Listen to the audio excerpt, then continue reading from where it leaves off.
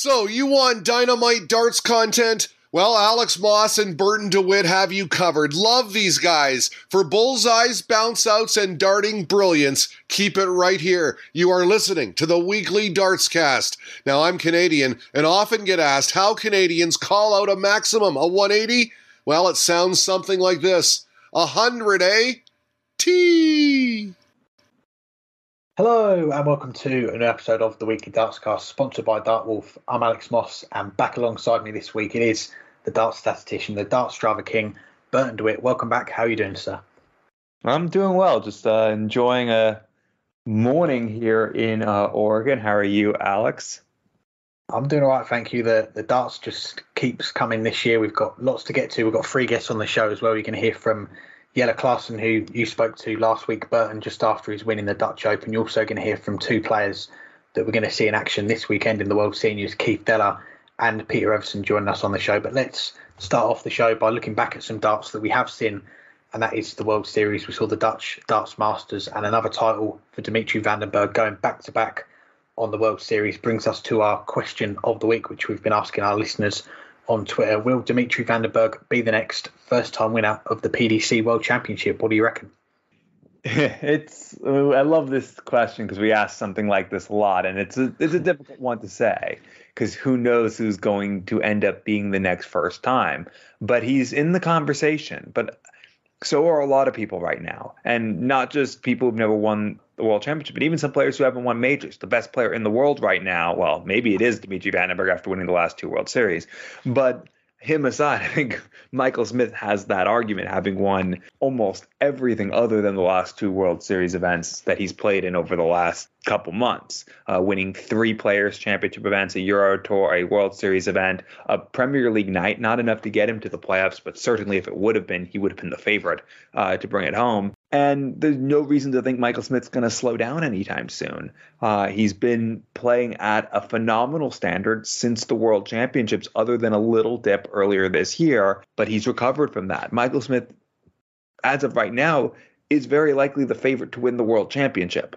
So if that holds up, then and he follows the form, then no, Dimitri Van den Bergh is not the next new winner of the World Championship, but he's has every chance.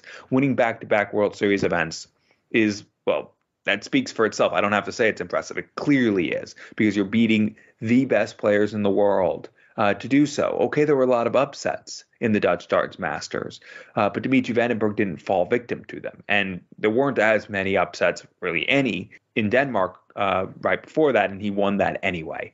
He's also made his first Euro Tour final this year. He's made another final on the floor. He keeps getting himself in position to win titles almost every week, and it's now turning into titles in the last 2 World Series events. Dimitri Van den Bergh will be alive in a couple weeks to not defend his World Matchplay title, but to defend the title money that he won 2 years ago. He'll also be live in pretty much every tournament the rest of the year because he's one of the best players in the world. Is he the next first-time winner?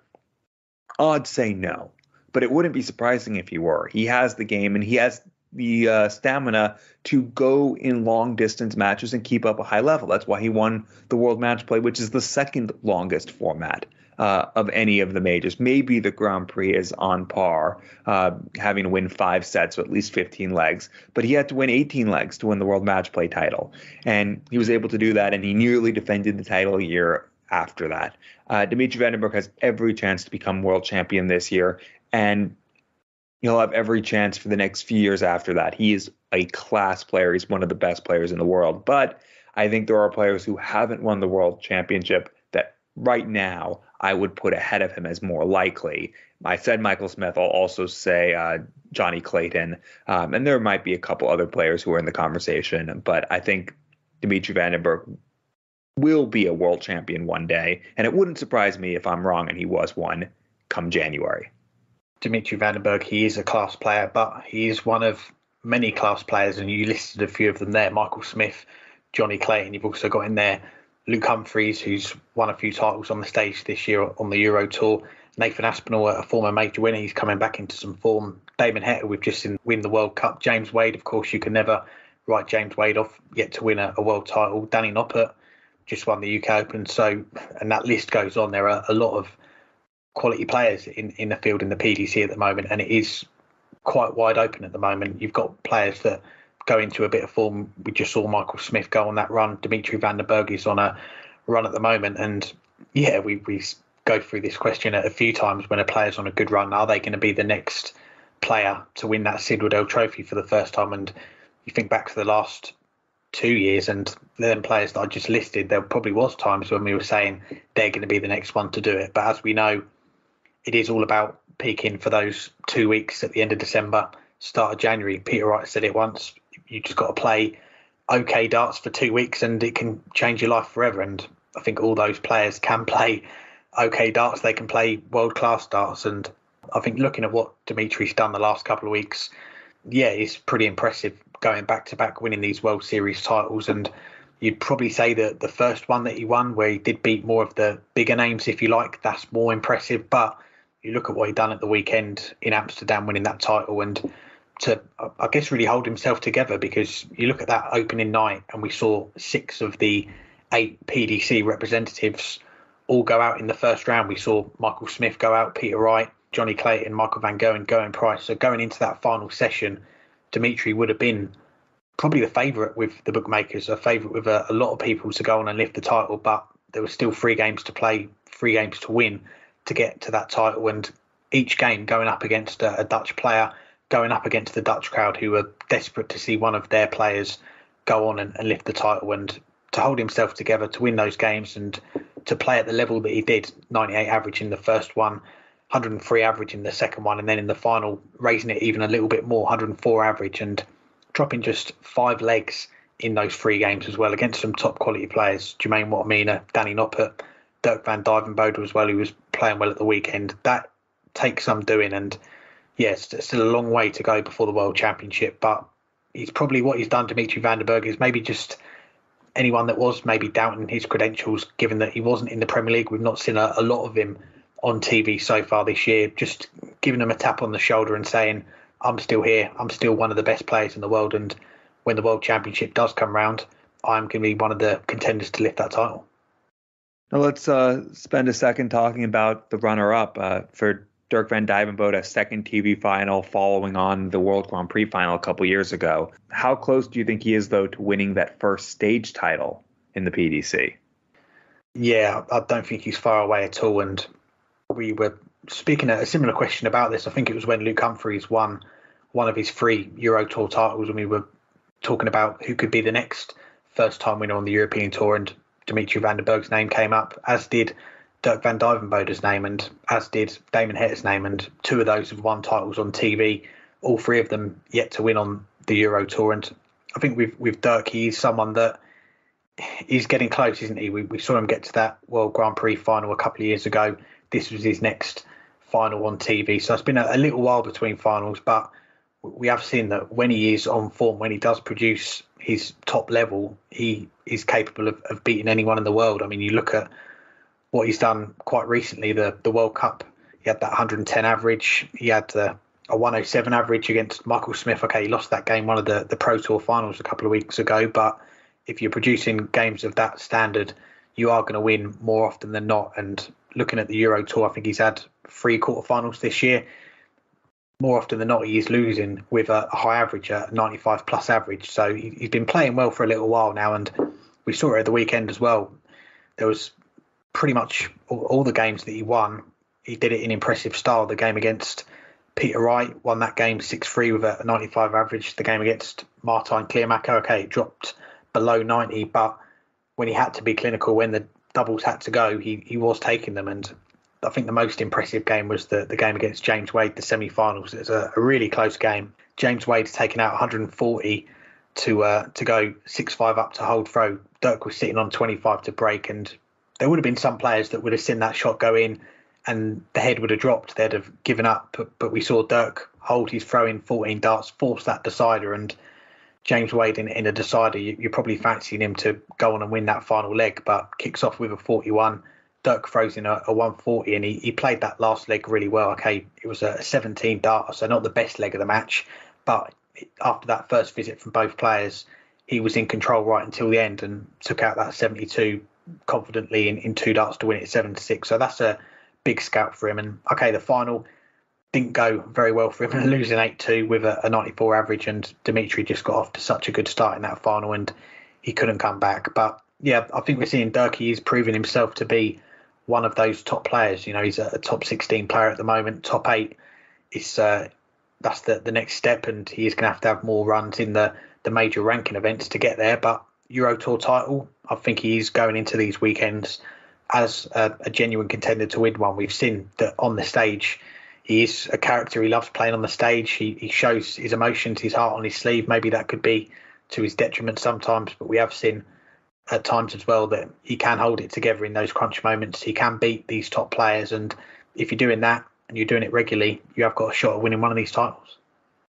Yeah, and you mentioned his averaging over 95 more often than not. And I'll just go based on the Players' Championship events. I know this question's about winning a stage title, but there's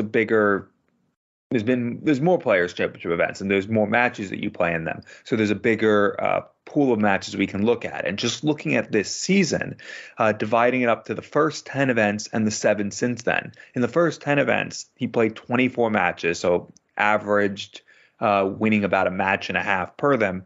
And half the time he averaged under 95, half the time he averaged over 95, including 3 times averaging over 100.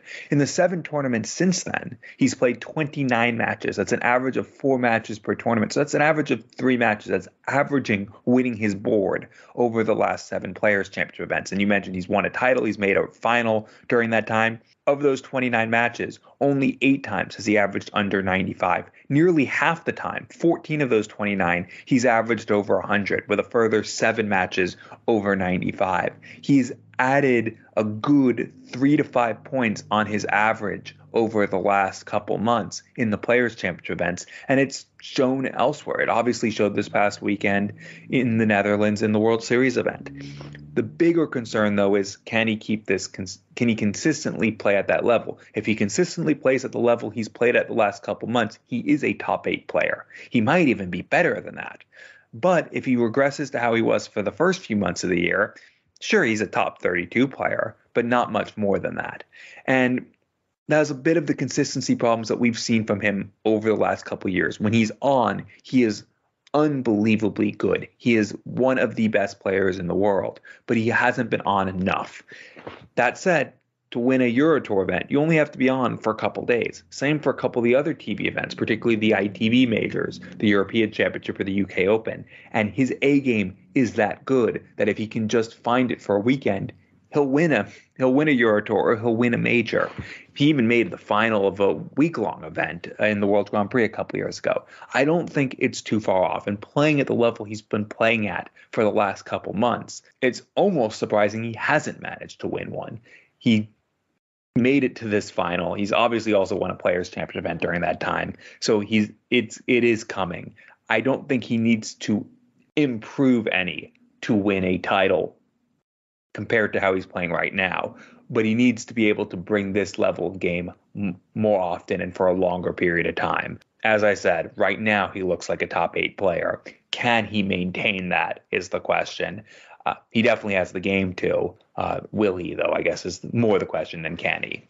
From one Dutchman that's looking to win their first stage title to someone that has won titles on the stage, here's our chat with the recently crowned Dutch Open champion and the former world champion, Jelle Klaasen. I'm joined today by the newly crowned Dutch Open champion, Jelle Klaasen. Jelle, how are you? I'm very good, thank you. And congrats on the title, and thanks for joining us. Only one place to start, and that, of course, is with that win at the Dutch Open a little over a week ago now since you won the title in Essen. What did it mean to you to add the Dutch Open to your CV? Oh, I think everyone who would win the Dutch Open would be very happy because it's one of the toughest tournaments to win. And I think if you play WDF and you look at the ranking tournaments, that's the one to win. So no, I'm really happy with this title. And we'll come back to the Dutch Open in a bit, but let's rewind back to when we last had you on the show. And it was during the UK Open, just after you won through 3 rounds as a Riley's qualifier. Devin Peterson put an end to your run later that day, despite you averaging almost 100. What did you take away from that day in Minehead? I played really well. I think it felt more that I lost that game than that Devin won it, because I played even that game. I was scoring so well, but I was missing so many doubles. At the break, it was 5-0, and I should have been 8-2 up. But no, it was great to be on stage again and playing good darts. So that was really a confidence boost. Of course, and after that, it was back to the Challenge Tour, and you had a decent weekend, a pair of last 6 teams and a quarterfinal from the 5 events. But how tough has it been getting to grips with playing the Challenge Tour in those 2 tournaments a day, especially coming from a long time on the Pro Tour? It was tough. It's still tough. It's maybe sounds crazy, but it's difficult to get motivated. But it's getting there. I just see this year now as a year to go, get back in shape and get back on the Pro Tour. But beginning of the year, I was really disappointed, and I didn't really feel like playing Challenge Tour. But I think maybe now it's a good thing for me to get enjoy the darts again and get the form back. I think the difficult thing is playing Q School is such a gamble, because it's just 1 week, or for me it was only 3 or 4 days, and just have to be lucky that you're in form on that moment, because the whole next 2 years depends on it, or the next year depends on that only 3-4 days of good darts. So I think Q School wasn't good for me. I didn't play well, so I think they should change the rules about getting into the Pro Tour, but I can get into that discussion another time. Well, it's definitely a fair point. It's one that a lot of people have made. But even though you fell off the tour this year, you've still been able to play in some of the events, particularly of note being 2 appearances on the Euro Tour. The first of those in Stuttgart, you picked up a win over Callan Ritz, who won 2 titles last year, and took Rob Cross all the way to a last leg decider. How good was it to be back playing in front of big crowds again on the Euro Tour and playing well? That never gets old. I think the Euro Tour is maybe the best tour to play on. Normally you have the best crowds in Germany and all the other places, and it's just one of the best places to play tournaments. So it was great to be back there, and hopefully there are a few more qualifiers left. So hopefully I will qualify for a couple of more. Of course, and let's get on to the WDF side of things. You said to Alex at Minehead that you planned on playing the big WDF events this year, and we saw you made a final in Denmark, deep runs at the Isle of Man and in Switzerland. How have you found it to be back playing those events again? It's more relaxing than playing in the PDC, because in the PDC is really all about the ranking and just making money because it's your work. It's still my work, but I just saw this year as I'm only going to play the big WDF tournaments and try to qualify for Lakeside. It wasn't my goal, because my goal is still to qualify for the Ali Pally and get a tour card. So if I would qualify for Ali Pally through the qualifiers, I can't play Lakeside. So that's why I never focused on Lakeside. But it's a nice bonus if I can't make Ali Pally. Well, hopefully you get to both. Now, you mentioned playing some of the big opens. There's none bigger, or very few bigger, than the Dutch Open. This is the first one back since COVID, so not surprisingly, the entries were still down, but still a big turnout. How do you approach, though, an event with a field that big? I think if you're a seeded, I wasn't a seeded player, but as a name, I was one of the top players. So and because I played the national ranking, and I'm in the top of the national ranking, I got VIP, and they always put me on the TV lane. So I had a little bit of advantage on that part on the Saturday, because all my opponents, they had to play on the TV lane, of course. And I think most of them were pretty nervous. So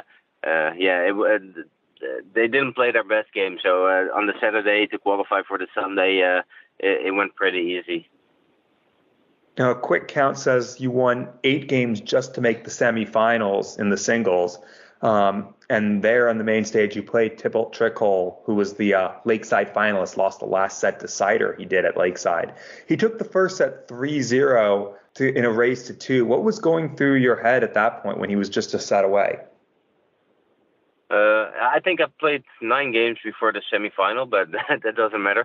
No, it was tough to get used to the distance because he already played the final of the pair, so he already felt good on stage, and he showed it in the first set. He hit everything. He had I think a 1-14 finish, 1-3-8, and a 1-3-5. So I was thinking to myself, if he keeps on playing like this, and I keep on playing like this, it's gonna be a quick semifinal. But I think at that moment, set system was good for me because I thought, okay, this was just one set. If I just win the next set, it's 1-0 and it's still an open game. So, and I think experience on stage made a big difference. Yes, indeed. And you mentioned that it was just one set. He nearly won the next set, missing a couple darts, but you took out a double-double finish to force that last set. Going into the last set, did you feel like the tide was turning? To be fair, I felt good the second set because I missed 5 darts to win that set 3-1. And then I gave him the chance on 76.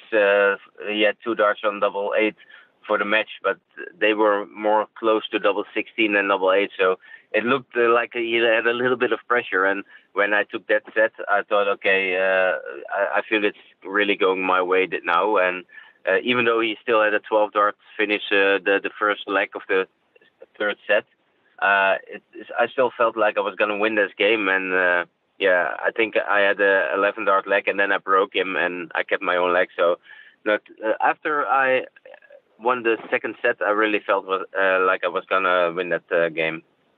Yeah, you mentioned the 11 darter. You won those last 3 legs in a combined 40 darts. How pleasing was it to produce that high level when you needed it the most? It's always nice to, if you stay calm and you can still do that under pressure, it really gives you confidence, and that's what I need this year. So no, it felt really good, and it was just a confirmation for all the work I did in the last few months, and I've been playing well, and that weekend everything came together. I played well. I had a little bit of luck, and it's always a great feeling if everything goes your way. We'll get to the final in a second, but we saw that you walked on to a new song, switching over to Gangnam Style. Was that just a one-off for this weekend, or is making that a permanent change? No, it was only a one-off because my kids were there, and the last few days, weeks, they're crazy about that song and doing the dance all day. So I told them if I get on stage, if I make the semifinals, I will put on Gangnam Style just for them. So they had a great evening. Well, you mentioned you did it for your kids, and obviously 3-0 whitewash over Mark Barillion. Your kids were there on the stage to celebrate the win with you. How does that winning the Dutch Open with your family there rank among your special moments you've had in the game? Yeah, I think I didn't play brilliant, but to win that big tournament with my kids on stage, top 2-3 moments of my life. That was so great. I'm always very calm, and even if I win a tournament, I'm always pretty still calm. But when they came on stage, I was from inside. I felt a little bit emotional. I was like, oh, it was such a great moment, and they loved it as well. They were so proud. Of course, and one difference with the WDF compared to the PDC is that a lot of events, including at the Dutch Open, there's pairs, and you played alongside Luke Bouyeng, making it to the last 32. Is there anything you can say about him? Was you friends with him, or just someone that you needed a partner? Yeah, no, he's one of my best friends. We used to play local league together, and we play a lot of tournaments together. So no, I know him very well, and he's a big talent, but the last 2-3 years, his confidence is a little bit down. So I always try to help him get his confidence back, and he's starting to play better again. But yeah, it was nice playing with him on the Dutch Open. We lost the game we shouldn't have lost, but that's darts. Of course, and you also mentioned before that you might be playing, tried to play a little soft tip this year. Have you entered any events yet, or any that you got your eye on? No, not yet. I'm looking for some tournaments, maybe in the States, to play, because in Europe there are not many big tournaments. But the last few months I focused so much on getting my form back with steel tip that I didn't want to play too many soft tip games because my throw is totally different with soft tip. So now I'm feeling pretty good with the steel tip. I'm gonna start practicing again, and hopefully if there's a big tournament somewhere. In the States, or really it doesn't matter where, and I don't have any challenge tour or pro tour or big WDF tournament, I will definitely go playing soft tip. Oh, sounds good. And maybe I'll go and try to lose to you in the first round if that happens. That would be nice. And then one last question. Alex wanted me to ask this. He said that when he was at Lakeside this year, he spoke with Co Stompe, who you played in your last Lakeside. And Co said he walked out to Nickelback, You Remind Me, and chose it because he knew you planned to switch over to the PDC. Did you know that story? No, because before the tournament, we didn't even know we were really going to the PDC. It wasn't set in stone. But after I lost, we went to the PDC, and but I didn't know that was why he played that song. Well, Jelle, congratulations on winning the Dutch Open, and best of luck for the rest of the season. Thank you for having me. Thanks again to Jelle for joining us. Now on to the Women's Series, and we saw the race for the first Women's World Matchplay conclude at the weekend, and two teenagers, Katie Sheldon, Chloe O'Brien, edging out Trina Gulliver and Jane Densley for those last two spots in the field. What have you made of Katie Sheldon and Chloe O'Brien's season so far? It's an interesting one because you look at the statistics. They're not necessarily, especially Chloe O'Brien is not who you would expect to get through. But 12 events is a decent amount to set up for a qualification system. And even though statistically she's 37th in averages, averaging under 65 on average, she's been able to get results. And she's been able to get results against some really good players. Very first event, made it to the semifinals, beating Laura Turner, beating Karen Hammond. She made another semifinal at the second weekend. All right, not as many high-profile scalps, but wins are wins. And she's just consistently made it to the last 16 outside of that to keep getting the ranking money. And continues to keep beating Laura Turner. It's beating her, 3 times this year so far? And she's in the field, including what was her best performance at this last event, and that was just enough to get her in. I don't know what to expect from Chloe O'Brien, but credit where credit's due. She got results, and that's the key thing. As far as Katie Sheldon goes, it's not really all that surprising. She's a player who's been on the up for some time, and her game just keeps improving. And she made her first final this year. She's also made a few other semifinals, particularly at the back end of I can't say the back end of the year because we still have 8 more Women's Series events to go, but at the back end of the qualification part of the year for the World Matchplay. Like Chloe O'Brien, she's lifts her game when she needs to. And, that's why she made the final. She beat Fallon Sherrick in the semifinal when Fallon Sherrick was playing well. She's also beaten Laura Turner a couple times and noticing a trend here. As far as, the people you mentioned who didn't get in, Trina Gulliver probably would have gotten through, but didn't play the last weekend. And that made a big difference. And we'll come on to it later, but there were a few other players who definitely can say they were unlucky to miss out. Mikuru Suzuki, who like Trina Gulliver missed one weekend, ended up 3rd in the averages, but she just kept getting beat by players who were playing phenomenally or are the best players in the world. And that's why everyone who knocked out Mikuru Suzuki ended up qualifying except for Maria O'Brien, who knocked her out in the final event, and Trina Gulliver, but that's because, well, Trina Gulliver only went on and won that and didn't play the others. But Mikuru Suzuki certainly was unfortunate to miss out, was playing at a very good standard, and you have to think if she had played all 3 weekends, she would have done enough. And there were a few others who were unlucky to miss out. Corian Hammond also just couldn't get enough results, but was playing at a good enough level. And biggest of all was Rhiannon Sullivan, but we will come more onto that later. But credit where credit's due. It's not all about the stats, and Chloe O'Brien got enough done. But Katie Sheldon's the one to more look out for. Her A game is, at least right now, much ahead of where Chloe O'Brien's is. And Katie Sheldon has shown that she can beat anyone, even when they're playing at their best. And that'll do her well because she's going to have to bring her A game against Fallon Sherrick, who, of course, as I mentioned, she's already beaten this year in that first match. So for Katie Sheldon, I think she's the player to really look out for. Chloe O'Brien, credit where it's due, but Katie Sheldon's the one who could go deep in this game. And there's question marks with Fallon Sherrick's game right now. We'll talk more about those as the Women's World Matchplay comes closer, but there are certainly question marks with where Fallon's game is right now. Katie Sheldon is not just there to make up the numbers. She's there to win a title. And I don't think I will tip her to do that, but at least not yet, but down the line, maybe. And go out and prove me wrong. Well, that is a sentence I never thought I would hear you say. It's not all about the stats, but that is right. And especially with, you'd probably say Chloe O'Brien. I was looking back at her stats from last year, 2021 Women's Series. She averaged 62. She only played in one of the weekends. First 9 average, 72.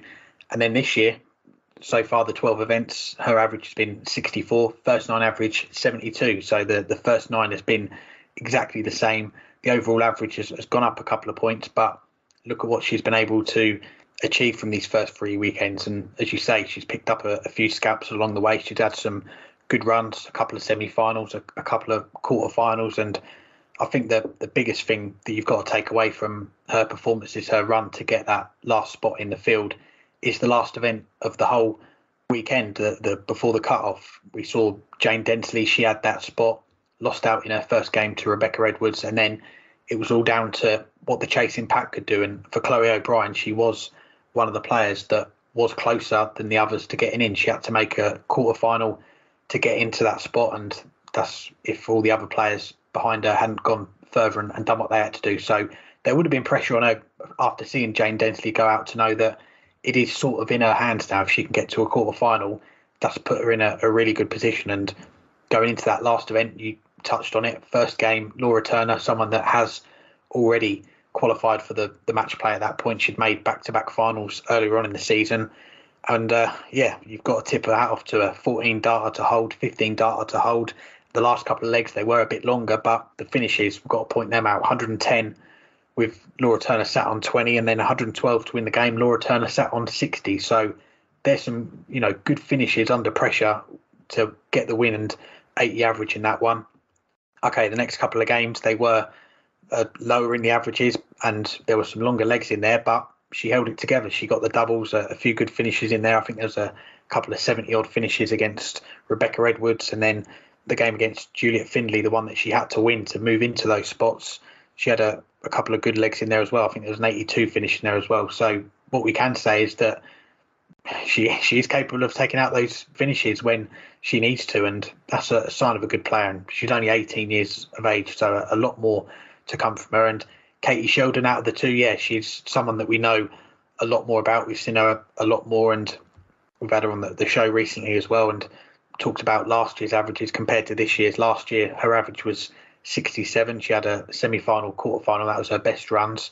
This year, she's put 6 points on the averages. She's up to a 73 average. The first 9 average, she's put 8 points on that. So she's gone from 76 to 84, and that is the 4th best from this field of players. So that's pretty impressive. And she's had a couple of semi-finals, a runner-up in there as well. And she could have had even more. She had 2 semi-finals with Lisa Ashton at the weekend, both games going 5-4. And in both games, she did have match starts to beat Lisa to make another final. So could have finished even higher on that order of merit, could have even won a title as well. But there's a bit like Chloe. I think there's a lot more to come from Katie Sheldon. She is someone that is improving probably quicker, you'd say, than Chloe O'Brien at the moment. But they've both got in the field. They both deserve to be there from what they've done from those first 3 weekends. So yeah, both are going to go up against the top two, Lisa Ashton, Fallon Sherrock, on that stage at the Winter Gardens on Sky Sports. It's a massive opportunity for both those young players, and like I say, fully deserved. Well, another weekend and another pair of titles for Lisa Ashton, her 6th and 7th of the season, including having won the last event on the Sunday, all 3 weekends so far. Is she, though, the favorite to lift the title in Blackpool? Yeah, this is a very interesting one, and there was a market. I don't think there is at the moment, but you would have Lisa Ashton and Fallon Sherrock. They would be the two front runners, wouldn't they? And they are, of course, on opposite sides of the draw. Lisa being the top seed, Fallon being the second seed. So I think the odds on them two meeting in the final would be pretty low. But you have got 6 other players in there that are going to have a say on that Sunday afternoon at the Winter Gardens. But looking at what they've done from the first 3 weekends of the year, 7 titles for Lisa, as you say, 3 titles we've seen for Fallon, and Fallon had a lot more travelling at the weekend as well. I think she put a tweet up saying that she fell asleep at the tables at the Women's Series on that Saturday because she'd played the Friday night in Amsterdam, the World Series, travelled back very early, late Friday, early Saturday to play in that doubleheader. So that was a busy weekend for her. Did come away with a title though, which is good for her in that race to get one of those World Championship spots. But as far as who's going to be the favourite, it's a tricky one. I think on the floor, you'd back Lisa, wouldn't you, considering the dominance that she's had on the Women's Series this year. But when it comes to a stage, we have seen a lot more of Fallon Sherrock on the stage this year, playing in those World Series events. We've seen Lisa play a few of the World Seniors events. She's going to be playing this weekend. But Fallon, she has been a little bit up and down on those World Series events. We've seen her turn up and beat a tour card holder, Darius Labanauskas, and then on the other hand, we've seen her go out early on a couple of them as well. So maybe a little bit inconsistent as far as the stage form. Lisa, we've not seen her get a win on stage on TV for a little while. So I think going into it, I don't think either of them, I'd say, would be a clear-cut favourite than the other. And I think we've not seen these two play on stage, play on TV for a long time. So if we were to get a final between the two, I think a lot of darts fans would want to see it. And, it would be probably one of the most talked about games going into it if we did get that final on the Sunday afternoon. But I think if I was to give the edge to one of them, I think I probably would just give the edge to Lisa Ashton. It is a very, very slight edge, and it is just based on the head-to-head in recent years. This year we've seen Lisa win 2 out of the 3 games they've had on the Women's Series. Last year she won, I think, 5 out of the 6. So, and the overall record as well is heavily weighted in Lisa Ashton's favour. So I think just going off the head-to-head, I would give the edge on this one to Lisa Ashton. But we all know Fallon Sherrock, when she goes up on that stage, she much prefers playing on the stage. That's where we've seen her throw a lot of her best darts, and that's where we've seen her make a name for herself at Ali Pali, the Grand Slam, the World Series last year in Denmark as well. So when she gets up on that stage, we know that she is capable of producing a much higher level. So I think it's a tight one. But if I was to get swayed towards one or the other, I think I would just give the slight edge to Lisa for now. Yeah, I'm in agreement, and I'm not as concerned about where Lisa's stage game might be right now. Yes, we haven't seen her on the stage in a while, but she has just a wealth of experience on the big stage, and she has to be coming into this with confidence. She's won more than half the events. She's been playing at the highest level of anyone in the field, including over Fallon Sherrock, who's been her nemesis in the women's game over the last couple of years. So Lisa Ashton's going to I think Lisa Ashton will be able to bring that game that brought her 4 world titles to Blackpool. And I think that'll do her a world of good. And it certainly won't hurt her that she had 2 years of Pro Tour experience. Yes, she didn't get that many matches on the stage. 1, because there weren't that many Euro Tours and she didn't qualify for them. And 2, because other than the World Championships, she didn't, well, I guess also the UK Open, but other than the World Championship, UK Open, she didn't qualify for the other TV events.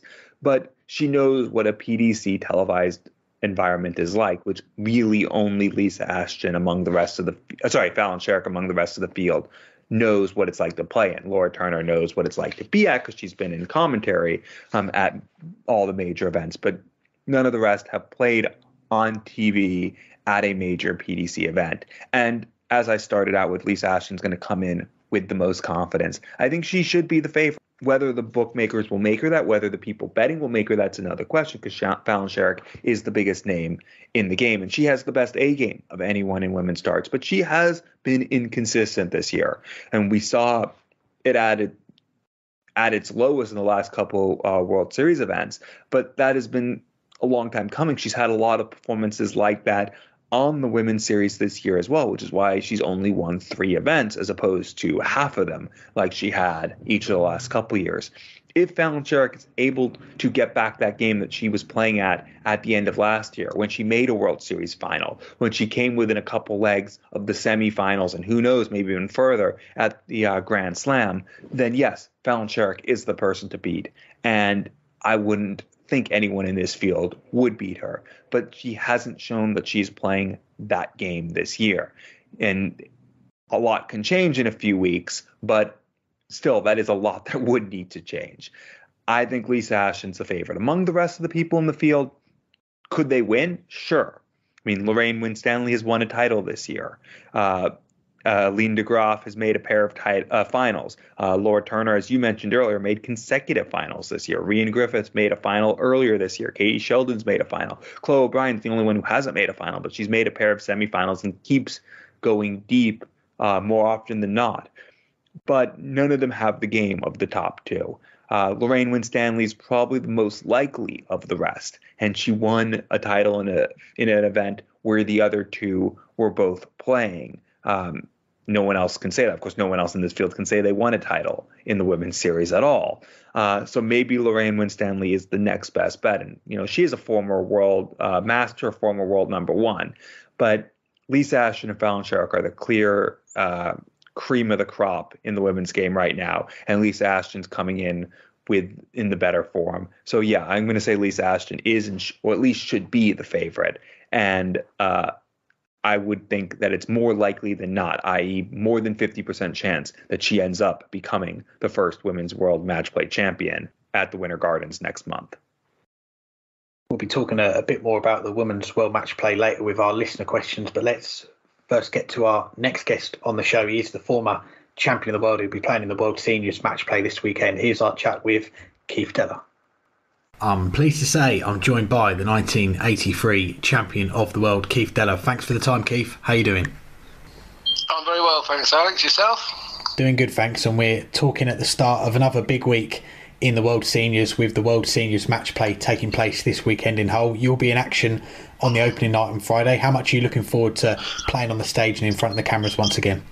Really looking forward to it. I think Jason Tame and Jason Francis, the promoters, they've got it right. Some players play a preliminary because they might not have done so well in the events when they were in the past. Like, obviously, the World Championship, I'd won it, so I was obviously not playing the preliminaries, and I lost in the final of the Masters to Eric, but my best record was the semi-final twice, once at the PDC, the match play, and once in the BDO. So obviously I'm in a preliminary round, which is a little bit more, one more hurdle to do, and playing a very good player, Colin McGarry, who I think any of the players you play that come through the playoff qualifiers, you saw what happened with David Cameron, he won it, but at the end of the day, I'm not worried really. I think if it's all about what I do personally, if I come out and play really well, I just feel that I'm getting more comfortable now playing again, Alex. I mean, I think if you ask some of the players, it's 14 years since we played on TV, and the first one, I've really practiced. I practiced too hard, maybe. I put too much into it. It was sort of, everything was like, any chance of a spare moment on the practice board, in the garage, on the practice board, and in a way I got it wrong there. That was just too much. And and then the last one I played, obviously Bob didn't play his best, but it's still nice to win the first game. And the second one against Richie Helson, really I had chances. I didn't take the chances early doors. I felt I could have won that match, but I felt more comfortable. So I feel that I'm going into this one better than I will be the other two. So I'm really looking forward to it. Good to hear. Well, there is lots to catch up on since we last had you on the show, October last year, just before the launch of your book, 138 Games Shot in the Match. When we spoke, you said how excited you were for darts fans to read it. What's the reaction been like to the book since it came out? I've got to be honest, it's been really positive. I don't think I've had one negative, either on Twitter or anyone.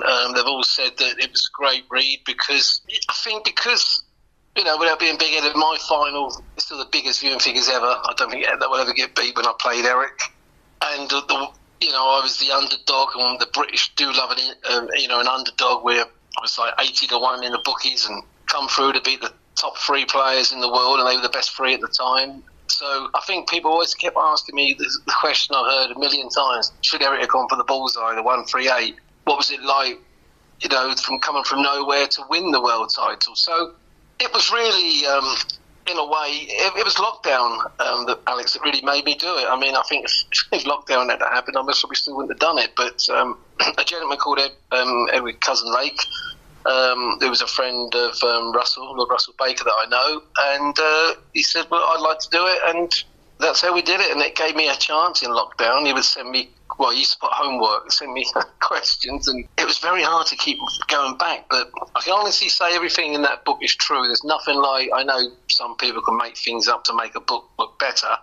Actually, what happened in that book is 100%. So, it's been very positive and really enjoyed it. And I remember you said before how you'd been asked for a lot of years by fans to put your story out there in a book. So what was that feeling like when it did finally get published? And you say you were getting a lot of messages from people saying that they'd bought it and they'd read it and they'd enjoyed it as well. Yeah, I think, I was really proud in a way. I mean, I was really pleased and really appreciate Stephen Fry, who did the forward for my book. Stephen came along to the final when Phil had the 2-9 darters, and I always remember saying, hello, Mr. Fry. He went, Mr. Della, I know you. And then he was just saying all about the darts he used to watch. And he loved our era of darts like he does now. I mean, but he remembers all us, because obviously there was only 4 channels on TV then. So it's, in a way, I wouldn't say it's more profile, but more people watched it in our day because there was only 4 channels. When you think 10 million people watched my final against Eric, and where you think that nowadays it's on Sky or it could be ITV4, I don't think they would get near those sort of figures. And I just dropped a letter to say, would you mind saying a few words? And he said, I'd love to. So I really was really honoured, actually, because he's such a fantastic person. Yeah, and obviously Phil Taylor. I said to Phil, would you say a few? And he said, yeah, I'd love to, mate. I've already been good friends with Phil. I spoke to him today, actually.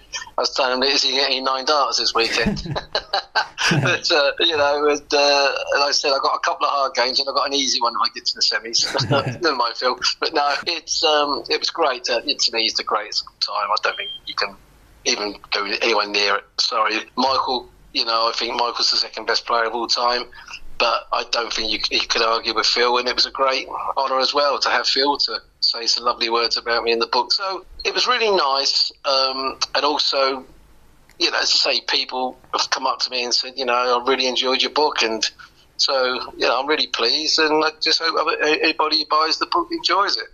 And you touched on it as well. We've had these World Seniors events this year, the World Championship, the World Masters as well. Just touching on the World Championship, it was a close game with Larry Butler, and as you say, it's the first time playing on TV for a long time. How did you reflect on that first game back after all those years? Well, I thought I would beat Larry Butler, I didn't lie. I mean, but the thing is, Larry's been playing in competitions in America. People really don't realise, that competitive darts, I mean, I was putting in 4 hours a day, 3 hours a day, and, 180, 140, 100, 180, but you're throwing all the time, you've got no pressure, and players, I mean, there was a perfect example. Robert Thornton, I said that Robert maybe wasn't good enough, didn't play good enough to hold his tour card.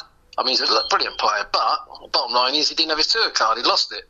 Robert really was just not playing good enough to be on the tour card, but he was too good for us in the first one. And obviously he must have thought, well, I should beat these guys, really. I mean, maybe Martin Adams. Phil was still rusty. I still think he's still rusty. And, and I just felt that Robert was such a hot favourite. And then when we got to the next one, David Cameron played Kevin Painter, and Kevin was unlucky. He could have won that. It was a really good, maybe the best game in the tournament, really. I thought the first round that game was. And David Cameron then sort of kicked on really well. Again, a player that's playing competitions. It it is an advantage. I'm not going to. I mean, I joined Super League, Alex. I've joined. I played in local tournaments. I mean, I played in one local tournament, and I played brilliant. I know I lost in the last 16, but we both were on 100 average. It's that sort of pressure that you need to play, and unfortunately we just and I'll tell you what's hurt us as well. Exhibitions. I know people say, yeah, but you don't always play a lot of good players, but you go 3 hours away to a town and people are paid money to come and watch you. You've got to play well, so there is pressure, but you're on the board all night, so it is a big advantage. So yeah, I found it Super League. I went first Super League game. I was a bit nervous. I thought, God, I ain't played Super League for 20 years. So it was really like going back in time for me. But I needed to play under pressure. I still felt that at the Masters, just too many loose shots are doing me at the moment, and that's what I've been trying to work on. Why am I doing it? And it really is. Well, I've just tried a bit too hard. So. The reason, and I thought, well, how can I still try and get better? So I spoke to Jason Tame and Georgie Noble, and I said, can I have a go at the online darts? And I'll be honest with you, Alex, I knew I was going to get my backside kicked. I mean, Jesus. I mean, these guys, they want to get back on the main tour, so they shouldn't be losing to 62-year-olds, should they? The difference between me and Martin Adams, Martin's been playing on a lot of these all year, so he's a lot sharper.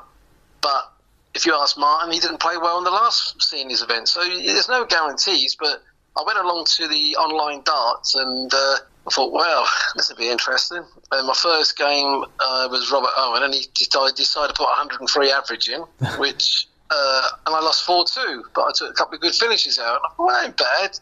And then I played a guy from Northern Ireland, and he did play well against me. I think he had 101 average, and I thought, wow, okay, move on. And then I think I had another game, I'd lost 4-2, and then I lost another one, 4-2. So Lee Evans, and I thought, well, apart from that, I didn't get hammered, but they were so much sharper than me. That was the difference. And the next night, my first game, I felt more comfortable the second night. I thought, I know what to expect now. And I played Lee Evans. I was 2-0 down, and I think I went 171, 94 out, 88 on the ball, and the last leg I went 140, 180 out and 2 darts, 14 darts. And I think that would do me good for Friday. I felt that I'm playing players I know that are better than me. Look, I know I'm the underdog on Friday, but I don't think I'm a much underdog. I know that I can beat Colin McGarry. I can beat him on Friday, and he'll be very confident in beating me. So it's good, and I think, as fingers crossed, that I know I'm playing in the one in next February, the World Seniors, and hopefully I'll be able to play in a few more the next few years, and I'll get better because I know that my practices. I'll just keep practicing hard. I'm getting a lot of exhibitions coming now, which is great. So I'm going to get sharper, and I'll do the online again. I thought it was great. I think it's fantastic. Thing what they're doing, and it really does sharpen you up because it really is tough. You go in a room there and it's just you, the referee, and your opponent.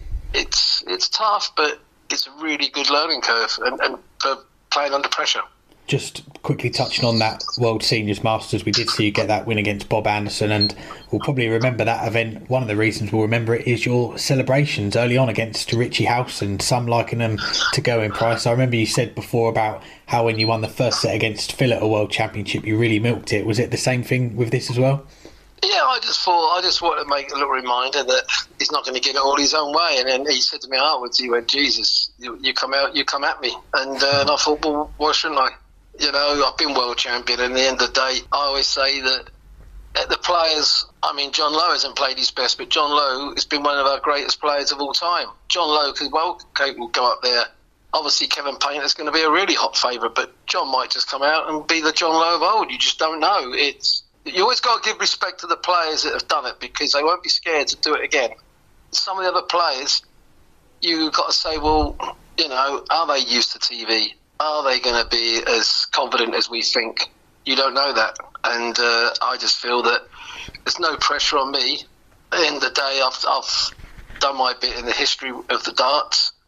Colin, nice guy. I've met Colin a few times, very good dart player. But I'm not worried. I'm just going to give it a go and hopefully entertain the fans. And if I take something out good, I'm going to give it. Don't worry. And also, the red trousers are coming out again.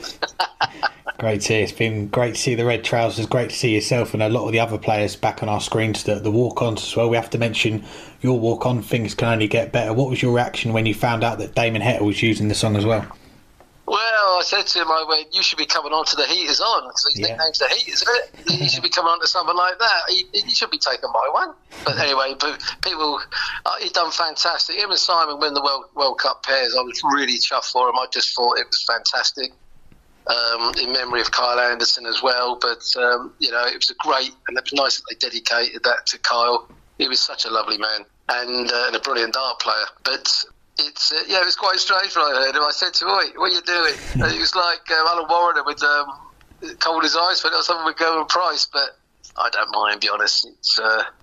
It's all good fun if he wants to use it. If anybody else wants to, I don't really mind. But I'll always still come out to it, and I have to. I mean, if I was to change it, they'll say, no, you can't do that. It's just a great... I mean, I've got to be honest. We've been very lucky because...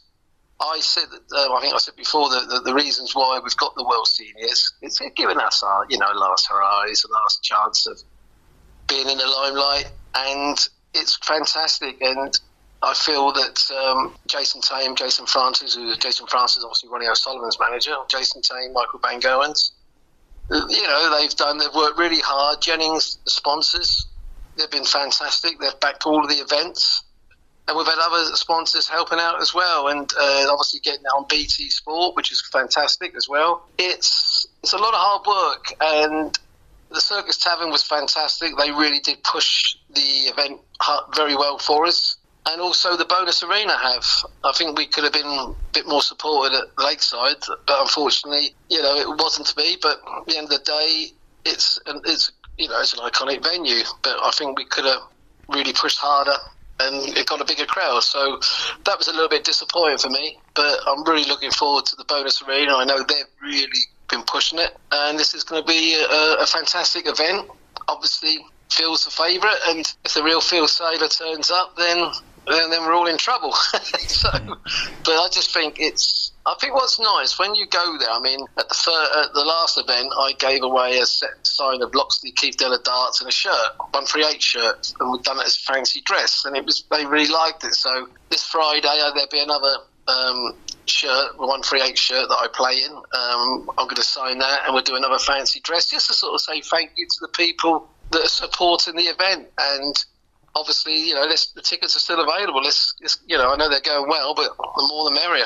Definitely, yeah, that's a nice touch. And this year as well, we've had the World Seniors come in, which has been great to see. A lot of new events this year. Another one, which we've got next month, the Women's World Matchplay at the Winter Gardens. You said to us last time you thought Lisa Ashton was the best ladies player right now. She's proven it on the Women's Series, top of that list, Fallon at number 2. What have you made of the Women's Series, and how do you see this first Women's World Matchplay playing out? I just hope we expect Lisa to play really well. We expect Fallon to play really well. I love to see Bo Greaves in there. To me, I think she's an unbelievable dart player. And I think if Bo would have been in it as well, I think she would have rattled Fallon and Lisa big time, personally. So, and it might be been good. But, no, she didn't play in the qualifier, so obviously she can't play at Blackpool, so that's right. But obviously them two are way above the other girls. But it's a chance for the other 6 to try and win the tournament. I think that it's a real big thing for the lady darts because, if the standard doesn't do well, then people will start saying, well, is it worth it, sort of thing. But I think they'll play really well. I think there's some good players. Laura Turner, who works for Sky with us. I like to see Laura win it, obviously, because she's works for Sky like I do. So, but there's some, good players. Indy Graf, Lorraine Winstanley, and they're all good players. So, and they can all play, and they can all beat Lisa and Fallon. But you just feel that, I think people will want to see Lisa against Fallon in the final, and then really fight it out, and then we'll know who the best is. Definitely, and away from the darts, we spoke about it before, you being a big Ipswich Town fan, and what a draw in the League Cup playing my team, Owen Binks' team, Colin Lloyd's team, the pride of Anglia, Colchester United. Once Colchester knock Ipswich out of the Cup, you can focus on the league. How do you see the season going for Ipswich? I think we'll have a big season. I think we've still got maybe another 2 or 3 players to come in. Maybe I think last year, no disrespect, Paul Cook. I met Paul. He's a nice guy, but I didn't like him running out before the players. I didn't get all that. It's like he's the first player on the pitch, but didn't get that personally. And I feel that he just didn't work. I think that the format, he never changed. Kieran, the new manager, is just quietly good, brilliant what he's done. He's obviously got a lot of experience under Mourinho and the people like that, so it's going to help. The standard of football now is so much better. It's quick. I mean, we've got a really good side. We, be honest with you, last year, I would say 90% of the teams we outplayed. I think the only team that really outplayed us twice was Bolton. They beat us twice. And apart from that, we just didn't put the ball in the net. And that was the problem. And we brought a few players in. I feel that with 16,000 tickets sold already, so we know that every home game next year is going to be 22,000, 23,000. So it's a big... And getting Colchester, I don't think, like before, maybe there's a few players not playing. I think this one, because I've got to be honest, when you play this in that waste of time competition, what was it, Johnson playing, whoever it was, yeah. I went to that, and God, Colchester fans were loud. But the thing is, it was like... I don't think they're bothered about that competition. I mean, if you ask the town fans, could we not play in that? They'd say, yes, please. But the Carabao Cup is the League Cup. And I think there'll be at least 20,000 there that night. And we're going to have to put you boys to bed. I did say that Banks, I said, look, mate, remember, we're playing a little club down the road, all right? And we've had a little bet, we have. I've said that Colchester don't make the playoffs, the top 7, and he said Ipswich won't make the top 6. So we've had 2 little fun bets, and so. But I love to see Colchester win League 2 because it's a local club, isn't it? I can't say the same about Norwich, unfortunately. No, I never want to see Norwich do well, but that's just the way it is. But Colchester, I like to see do well. Cambridge are just down the road. I mean, but they beat us this year, so last season, so they're on the hit list. But I think we'll go up this year, and we're very lucky that we've got fantastic owners. We've got Ed Sheeran on the shirt sponsors. So profile for our club now is fantastic. It's very promising, but you can't win it by talking. You got to do it on the pitch. It's the same with darts. You can talk it on the practice board, but you've got to do it on that stage under the lights and the cameras. So I always sort of just, hopefully, fingers crossed, that we'll get out of this pub league, I call it, League One. Some of the pitches. I mean, I don't agree personally with the salary cap. I mean, how can a team that only has 3,000 at home spend the same amount of money as we can? I don't agree with that. So that's like saying, well, Man City, the Premier League. Watford couldn't spend 200 million like Man City, could they? So why don't they make that fairer? But it just seems that it's all about League One. You're going to get the best salary cap. So, it's up to the clubs to manage their affairs properly and do it right, really, isn't it? So, but hopefully we'll go up and we'll take Colchester, and we'll get another home tie in round 2. Well, may the best team win when that game comes around. Keith, always a pleasure to chat to you. We appreciate the time and best of luck with the World Seniors this weekend and what else is to come in 2022. I'm really looking forward to it and wish everybody good darting, keep well and keep healthy. Thanks, Alex. Take care, mate. Thanks again to Keith for joining us, and it's another busy weekend this weekend. We've got the Euro Tour back. We've also got the World Seniors Matchplay. What most catches your eye about this weekend's lineup of action? We've talked a little bit about our views on the World Series. Well, at least I have. I think it was while you were gone for those couple of weeks, but I remember talking to Han about it. Not the World Series, the World Seniors. All things considered, a bit over it. I understand the appeal of having a World Championship, but having a full tour, well, I understand why it's there. I don't see the appeal to watch it. I did not grow up with most of these players. They were before my time. Obviously, some of the players who are dominating the tour aren't that far removed from playing on the PDC and dominating on the PDC, including all-time great Robert Thornton, who became the world senior champion. But they can still go and play in the PDC and do so at a high level. So I don't really feel the personal need to go watch it. It might be different to go see it in person. If I was over there, I think that could be fun. But I'm not going to take time out of my day to watch all but maybe the finals of the senior events. It is still fun to follow, and if Mark Walsh had qualified, that would have changed things as well. But unfortunately, he didn't.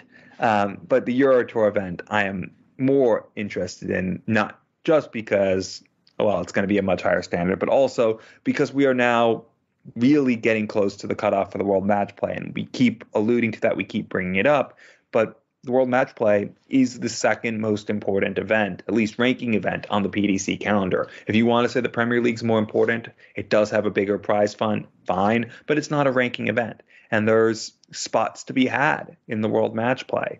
And even beyond that, we're not that far off from the end of the season. It's weird thinking that. There's still over 6 months until we crown a world champion, but there's under 5 months until we set the field for the World Championships, and really under 4 months until the Pro Tour season comes to an end. And there's some players in this field that have work to do just to get to the World Championships among the qualifiers. Ian White is currently not in the World Championships, as hard as that is to believe. Steve Lennon, also not, after being in the last 4 or 5 years. They are both in this field as tour card qualifiers. Beyond that, there's Jermaine Watamena, also among the Pro Tour qualifiers for here, who has a lot of work to do. And these are players who, well, Steve Lennon's only made the World Matchplay once, but Ian White's been in every year. Jermaine Watamena has been in 4 years in a row. And not just are they not in the picture for the World Matchplay, but they're not in the picture for the World Championship right now. That just tells you how important these events are, and with the prize money that's at stake. You get £1,000 for qualifying, but each match after that is at least £1,000 more than that. If you win 2 matches, you're up to £3,000. You win another, it's another $2,000 on that to $5,000. And the time is now to start getting results. We don't yet know what the draw is. It very well could be Ian White draws Steve Lennon in the first round, and both of them need results just to make the World Championships, and one of them won't get it if that happens. But they also could get some of the regional qualifiers who they keep getting better, but you would expect on their day for Ian White or Steve Lennon to beat them. So I think that's the big thing. But beyond that, there's also, as we keep talking about, who's going to be the next first-time Euro Tour winner. And there's so many players in very good form that still haven't won a Euro Tour event. We talked about Dirk van Dijvenbode, who hasn't won a stage event of any kind in the PDC earlier. Is this his time? Well, we don't know the full draw yet, but if he gets through the matches and the seeds get through, Peter Wright, who's really been struggling as of late, waits as his potential third-round matchup. And then either Jose de Sousa or Nathan Aspinall, who've both been hit or miss this year. There's been moments of brilliance from both of them, but there's also been moments where they do not look like they should be seeded. So it's an opportunity for Dirk van Dijvenbode to go on a run. But who could potentially wait in the semifinals? Rob Cross, who's another one on that list of players who still haven't won it. Dimitri Vandenberg still hasn't won it. He's in the opposite half of the draw, along with Ryan Searle, Damon Hedda, Joe Cullen, who has won one, but still a very good player.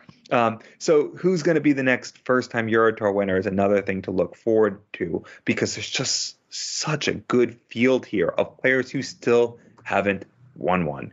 It's tough to talk about it until we've seen the draw. That will change things, but there's a lot of players who we keep talking about in that conversation for best who have yet to win one, who are going to come into this in very good form. Is this the weekend for them? We'll see. Is it just going to be another one for Luke Humphries? Well, that's also very possible, because remember, he's won the last 2 he played in because he skipped the last one.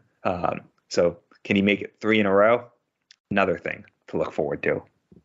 Definitely is. I'll start off with the World Seniors like you did, and I think for a lot of us, the first one, the World Seniors Championship back in February, there was a lot of excitement, a lot of hype going into that one, that being the first one, and we'd had, I think it was pretty much 12 months of build-up from the event being announced to then happening at the Circus Tavern. The second one, I don't think there was as much of excitement among darts fans for that one, and we come on to this third one, the World Seniors Matchplay this weekend, and again, I think the interest level may have dropped among the watching darts fans, but just looking at the draw, looking at the players that are going to be involved, and there is some games definitely there that I'm looking forward to watching the first couple of days. And starting off with the very first one, we've got Dita Hedman against Trina Gulliver, one of the great rivalries that we've seen in the ladies' game over the last 10, 15 years, and getting to see those two go up against each other on stage again, something that we don't often see these days. So that's going to be a good game to start things off with. That, I guess you can say, with these events, that nostalgia, if you like, thinking back to the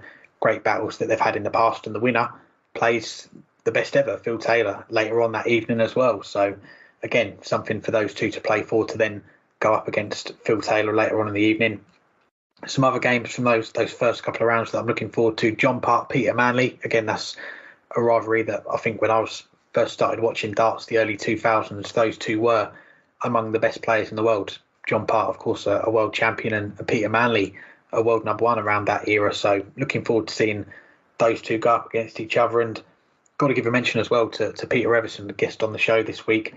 Think back to when we had him on around this time last year, and we were talking about the lineup for this first World Seniors, and yeah, some of his comments, they didn't go down too well about him not being invited, but he has got the invite for this one. He is a former World Matchplay champion, so I'm looking forward to seeing him in action. Larry Butler's back involved in this one as well. Ronnie Baxter, we're going to see him playing it as well. We've not seen him play for a while, so again, I think it's that nostalgia value, if you like, for these events, seeing some of the players that we've not seen for a little while, or don't see as often now. As far as the Euro Tour, again, like you say, the draw is not out, but from what we can see, as you say, Luke Humphries, he's won his last two Euro Tours, missed the last one. Can he do something that not many people have done, win 3 Euro Tours in a row? That's one of the big questions going into it. A few other things I was looking at as well, and Ross Montgomery, I believe this is his first European Tour event. If you'd have said that this time last year, Ross Montgomery playing on the Euro Tour, you'd have had a few funny looks coming your way. But he is a tour card holder. He did win the qualifier, and we are going to see him in Germany this weekend. So again, something to look forward to. Ross Montgomery playing on a Euro Tour for a first time, something we've not seen.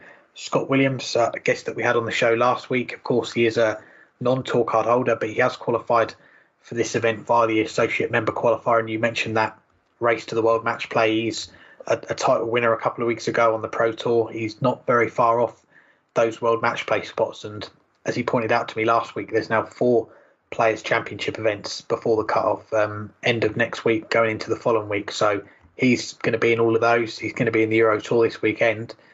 A couple of wins this weekend, some good runs next week. We could be talking about a non-tour card holder being in the World Matchplay. So that's definitely something to look forward to. Some other players as well that are in it this weekend: Mervyn King, Roby John Rodriguez, more than capable of going on a deep run, getting into those World Matchplay spots. And just lastly, on the Euro Tour as well, this is going to be the last stage event before the World Matchplay. So you've got the likes of Peter Wright, defending champion of the World Matchplay last year, Gerwyn Price, Michael Van Gerwen, Michael Smith, Johnny Clayton, who all had those first round defeats in Amsterdam at the weekend. They'll all want to go into this weekend, go on a deep run, lift the title, give themselves a bit of confidence going into the World Matchplay in a few weeks. Good point about Ross Montgomery. That one had slipped my mind. I still don't believe it, even though. But now we'll move on to our third and final interview on this week's show, and it's with Peter Evison.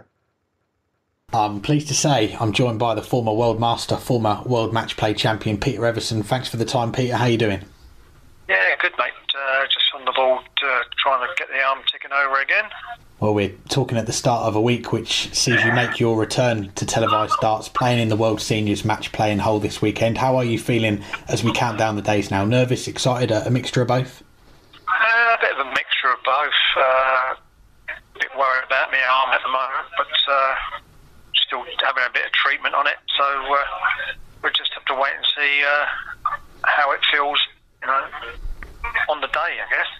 Well, we'll come back to this weekend, but let's rewind back to when we last had you on our show. We had you on as part of our Darts Legend series almost a year ago now, and it was just before the 25-year anniversary of your World Matchplay title win back in 1996. Did you do anything yourself to mark the occasion? Not really, no. Just watched the darts on the telly and thought about, all the good memories that I had at Blackpool, and all the good times with all the guys that were there, and it's not very often you can recap 25 years of the match play. Yeah. Well, last year we did see the World Matchplay return to Blackpool. We saw a new name go on that trophy. Peter Wright lifting the title last summer. A lot of plaudits for his run to the title that week. You said you were watching it, some calling it Phil Taylor-esque, given the level that he played at. What did you make of it? Yeah, I mean, Peter's a class player anyway, and I just, he deserved it. He said he was going to win it, and he won it. So, fair play to him, and, it's going to be interesting to see who wins it again this year. Well, back to you, and when we last had you on, we mentioned the World Seniors was coming soon. You hadn't received a reply to your text to the organisers to play. Fast forward to January and your name is announced for this World Seniors Matchplay. What did they say to you when they came calling to invite you for this event? They sort of said I've won the World Matchplay, and would I accept the invitation to play in the seniors? And my reply was yes, but I also won, the World Masters. And with his reply, I said, yes, we know that. I still didn't get the invite, but, at the end of the day, it's down to the organisers, and what they say goes, and they pick who they want to pick. But I think if you got the right to be there, you should be there. And I've made, I've done a few interviews, and it's come across as, if they've got a problem, then they've got a problem. It's nothing to do with me. I remember chatting to you last year, and I know you were disappointed not to have got an invite for that first event, the World Championship. When the organisers did call, did they give you an explanation, or did you ask for one as to why you missed out? They just, basically said I thought they'd picked the right lot. I mean, it's their view, and that they think, if then people put bums on seats, and that's who they've picked, and it's up to them. They don't pick people on ability, do they? They just pick people on the past and how they are with the crowd. I mean, they would pick the people that have done things and won things, then half of them players would have been there. So, but they had my views, and let's see what happens next year. Well, we did have that first World Seniors event back in February. It seemed to go down well with the fans. Did you watch any of it on TV? And if you did, what was your opinion on that first event? Yeah, I watched it. Robert Fulton looked a different league to the rest of the players, but, should he have been in it? He was still playing on the PDC circuit, on the Challenge Tour. I think he had an advantage to everybody else. So was it fair? Probably not. So, at the end of the day, he took the opportunity and ran away with it. In my eyes, he shouldn't have been in it. Well, as we mentioned, your invite for the match play was announced in January, so it's been the best part of 6 months build up to this weekend, getting up on the stage for you. How has the preparation gone for this return? I put in quite a bit of practice. I've been to see a physio. I've been to London to try and get my nerves sorted out in my neck and my arm. The only thing I haven't tried is cortisone, and I've left it a bit late for that. So all it's done is made me put hard work in and see what happens. I'm still in a bit of pain, but that's fine. So before getting this invite then, how much darts had you been playing? Were you still playing in any local leagues or events, or was it just the odd throw here and there at home? No, I'd just go out and play on a Friday night with the lads and just have a game. But since then, I've been putting in more time and more practice, 3 times a week, 4 hours at a time, just hopefully getting ready for the day. And you mentioned you've had to work around the injuries as well. Where would you say your game is at heading into this weekend? I don't really know, to be quite honest. It's, one day I'm playing okay, the next day my arm's killing me and I'm back trying to fix me arm. So it's all to do with how your nerves are in your shoulders and going down your arm. But I should have a rest before, probably on a Thursday and a Friday, rest my arm and Saturday. But I'm looking forward to it. That's the main thing. Good to hear. And we saw you make the trip to Reading a few weeks ago to watch those qualifiers for the match play. Was that to scout out one of your potential opponents, or was it to get a gauge on what the standard's been like? A bit of both, and obviously to see who's going to be the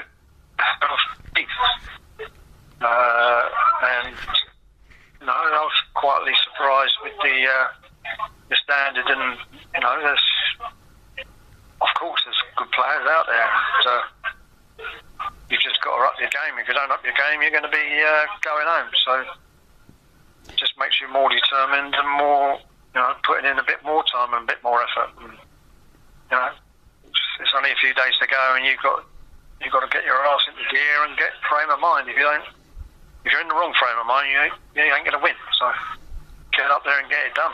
One of those potential opponents is Northern Ireland's Colin McGarry. He was the highest non-qualifier on that order merit. The other is Keith Deller. The two of them facing off on Friday with the winner to play you. What was your reaction when you saw the draw? I was pleased with it.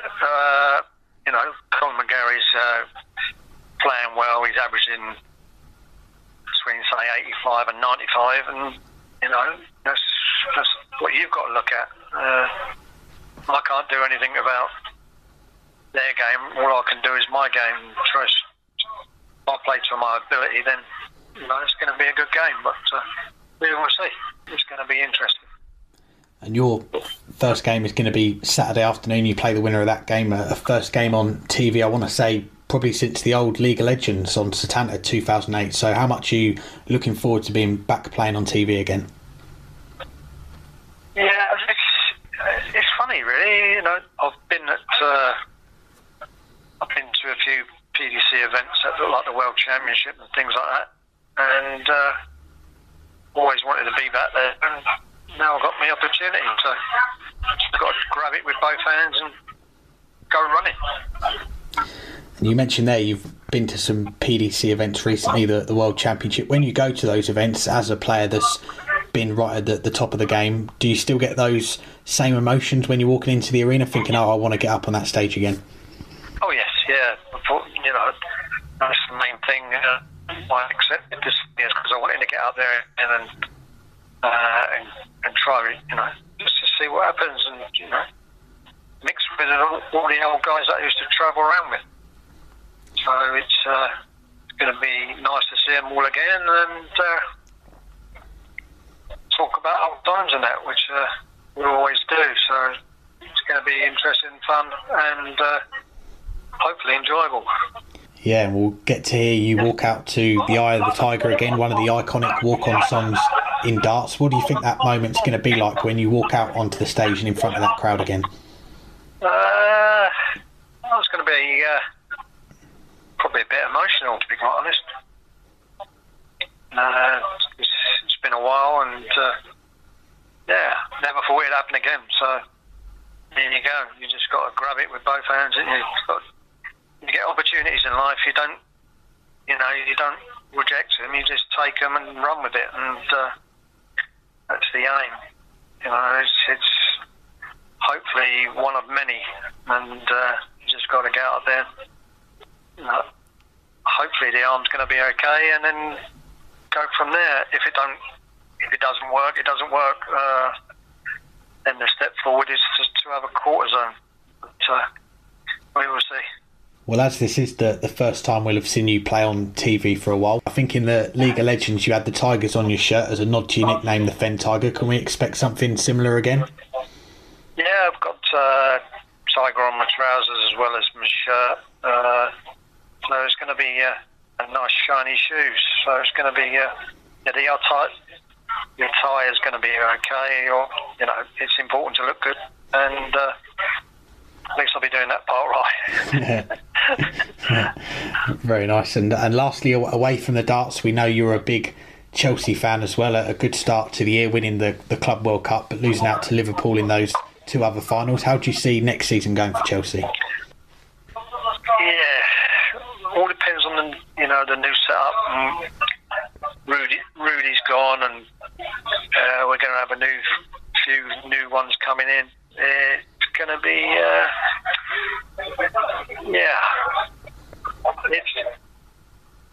I've got so much on at the moment. It's I'm moving house.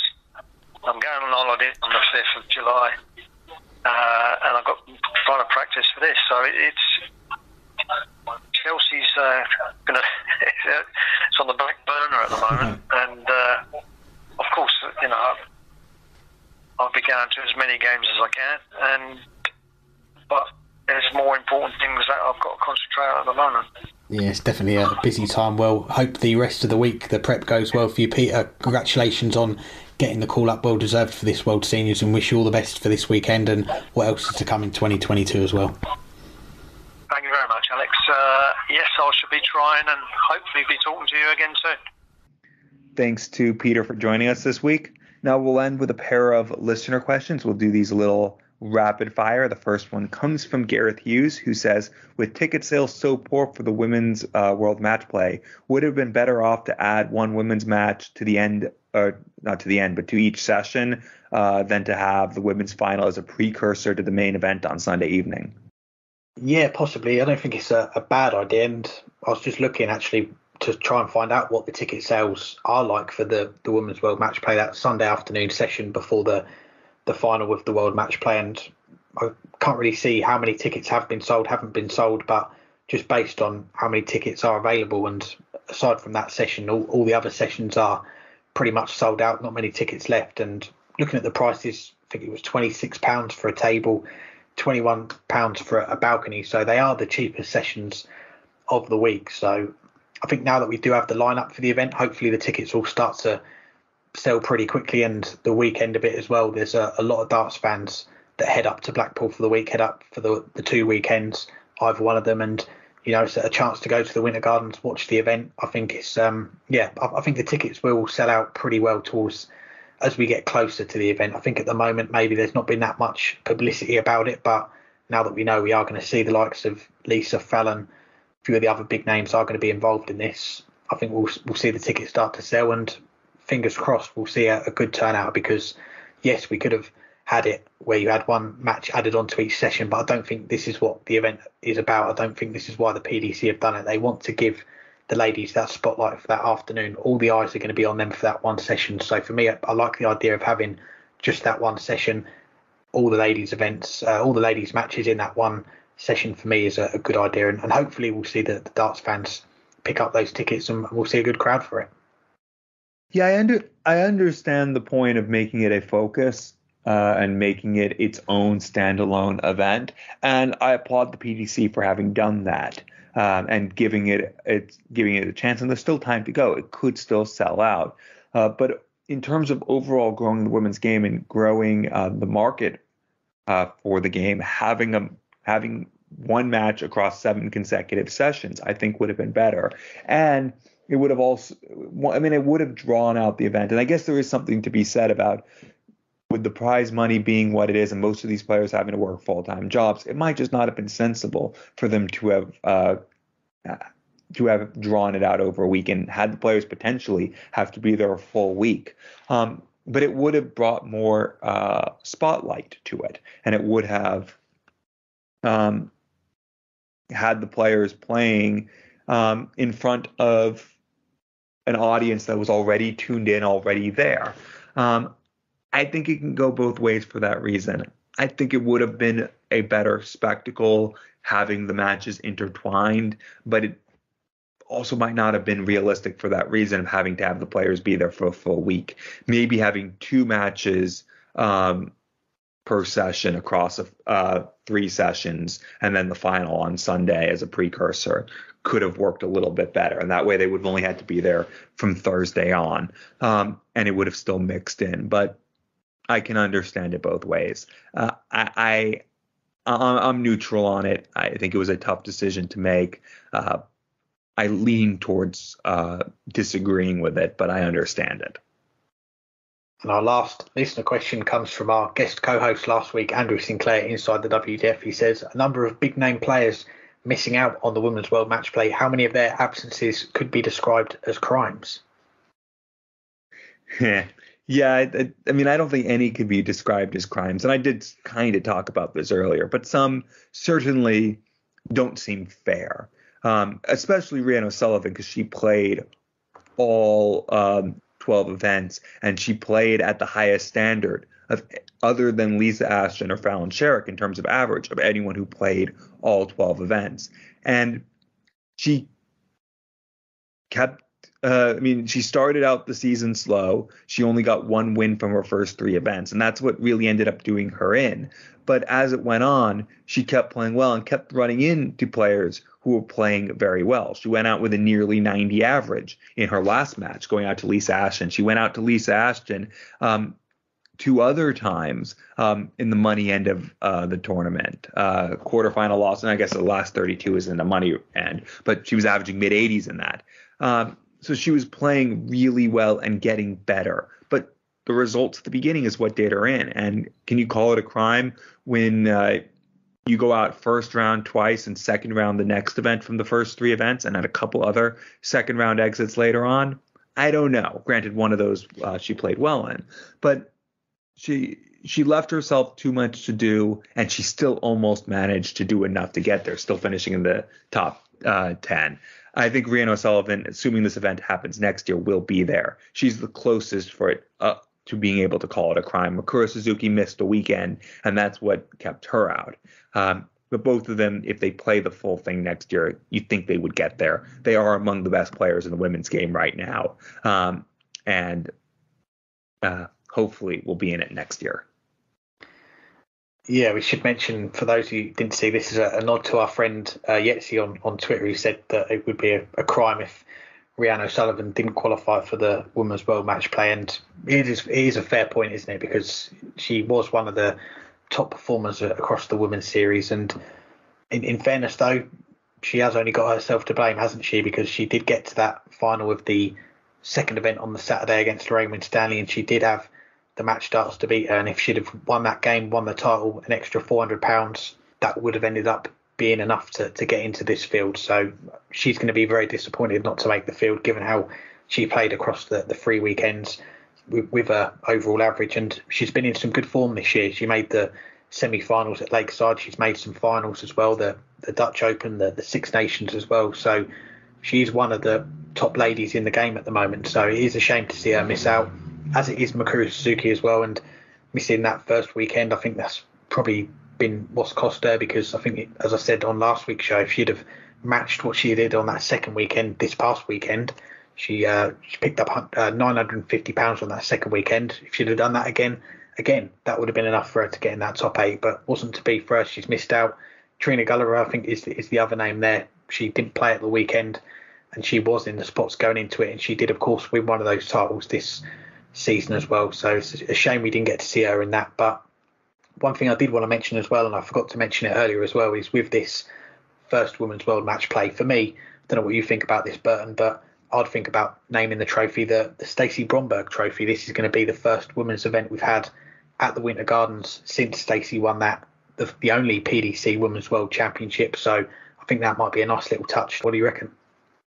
I'm fully on board with that suggestion. Of course, Stacey Bromberg, for those who don't remember, won the only PDC Women's World Championship now 12 years ago. And that final, of course, was on the stage at the Winter Gardens during the World Matchplay, as she beat Trisha Wright in a last leg thriller.